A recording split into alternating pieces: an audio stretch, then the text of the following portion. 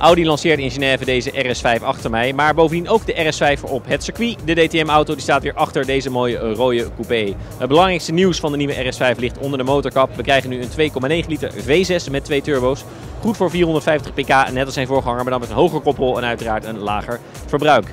Wat interessant is bij Audi is dat ze natuurlijk een naamsverandering hebben ondergaan. Wat ooit Quattro GmbH was voor de sportieve afdeling, heet nu Audi Sport. En dat is niet voor niets. Ze willen die link naar het circuit meer gaan leggen in alle RS-modellen en de R8, want die valt ook onder deze club.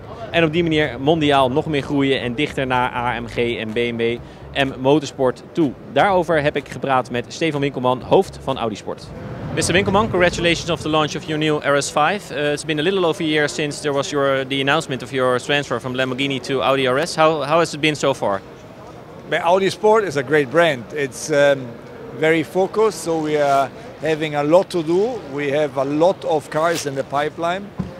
We will launch 8 new models by the end of the year 2018. We work a lot on the strategy for the brand, because now we did a lot for the cars, the product. The next step is to do much more for the brand.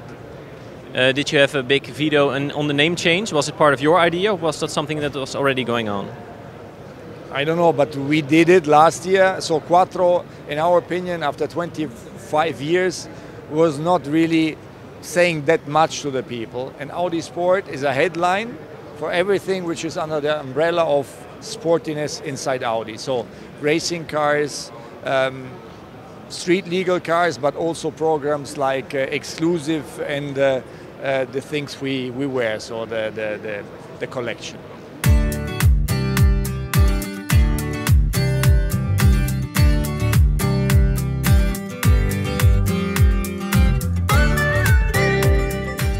Does it mean changes to an icon? For example, the Audi RS6 is one of the most iconic Audi RS models ever. Are you going to change the whole prospect of that car, or will it remain the same? No, we are looking for new icons. For us, let's say the lighthouse was the R8 of the first generation. This was the car, not only for Audi Sport, but for the entire Audi AG. And we're looking forward for something like this. And we have ideas. But we are in a phase of, let's say, where we have normal combustion engines, we have hybrids, and there is the battery technology coming. So it's very difficult to combine a really sporty car with the new technology. But this is what we have to achieve. Of course, the previous RS5 had an atmospheric engine, and now you changed to turbo power. You think, was that a difficult decision to make? But you know, this is a V6, it's a very powerful engine, and we would not have done the change from naturally aspirated to turbo if, let's say, the performance would not have been there. So the combination of performance, lightweight, and in addition, the reduction of the CO2, these are the winning points.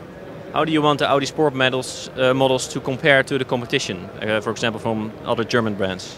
But we say that our cars are athletes in a tailor-made suit, so we don't want to be too big, we don't want to be too pimped up. This is, I think, crucial for the future of these cars.